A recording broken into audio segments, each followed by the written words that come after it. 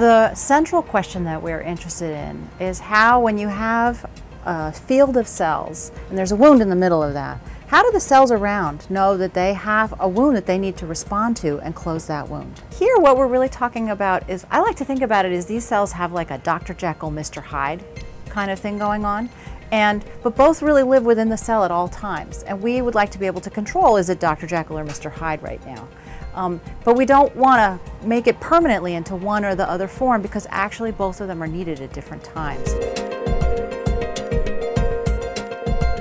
What we saw is that immediately upon ablation, within the first frame of ablation, calcium was present in cells very far away from the wound. It wasn't immediately clear how calcium could be spreading from the wound site to those cells many rows back. The next thing we saw was multiple stages of calcium dynamics in cells around the wound. So first you have a wound and calcium appears. About 45 seconds after wounding, we see a second calcium wave spread away from the wound. So here we have two waves spreading around one wound site. What we're learning is that wounds are very complex, and there might just be multiple things happening. Wound healing is something we take for granted, because for most of us, we get a wound and it heals, it works. It's a scratch or a mosquito bite, it goes away. But if we can get to a point where we can proactively help wound healing occur faster with certain therapeutics or pharmacological